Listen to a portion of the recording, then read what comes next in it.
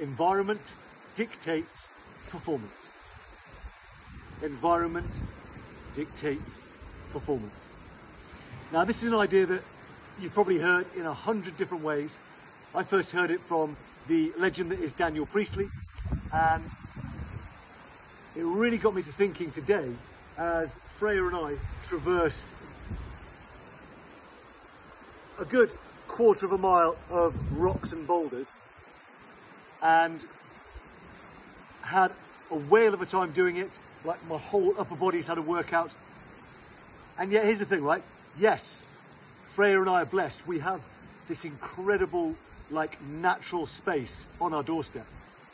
And yet, if we choose not to use it, this aspect of our environment is utterly useless. To someone who chooses not to engage with their environment in the way that Freya and I did, then their performance is going to be stymied, okay? So, why am I sharing this? Because, yes, it matters who you hang out with. Yes, it matters the books you read, all of this sort of stuff. But ultimately, how are you also using what is available to you? Are you sitting on an absolute gold mine, unaware that all you need is a pickaxe to get the gold? Do you have some kind of natural space that would be incredible if you looked at it in a different way? Do you have a business opportunity, a relationship situation that if you chose to engage with it in a different way, right? So I can engage with this environment like this.